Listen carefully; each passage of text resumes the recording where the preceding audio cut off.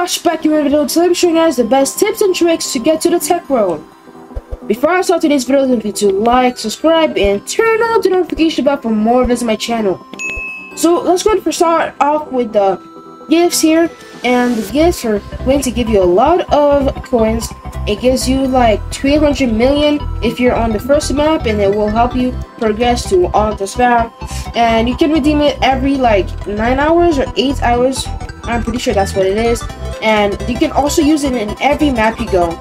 And the key to this is actually to get a hardcore pet, at least one, because if you don't have any pets, it will give you like 22. And the reason why you get so much cash is because of the the strength of the pet. And as you know, hardcore pets do like 10 trillion times more damage. That's a lot. So yeah, let's go and move on with the next way is to actually invite your friends to your server, because it will give you a coin multiplier. And if you have a whole server with friends in it, you're going to have like a 2 times multiplier that is so overpowered. So I'd recommend to invite your friends into a private server, or even actually no, you can't have private servers in the hardcore, or like into a server or even in the regular. So I'd recommend to invite your friends into a hardcore server, or even a regular one if you guys want some like C coins or like yeah.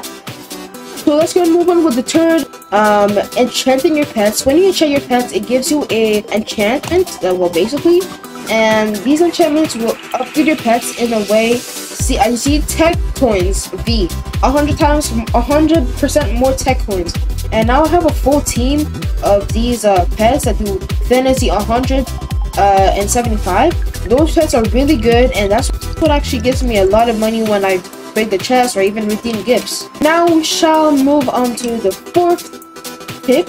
So you should go ahead and fuse your pets. When you fuse a pet, it gives you a pet 2 times better or even 3 times better of what you just fused. So I fused them earlier, and I'm regretting doing that. So we have these pets that do 3k, or I mean 10k damage actually, and if you fuse them, it should give us a pet that does 17k. But these are not the best pets to fuse, and there's a whole video on how to do the best fusing method. So yeah, go and watch it. It's on top of the screen, so go and click it after this video.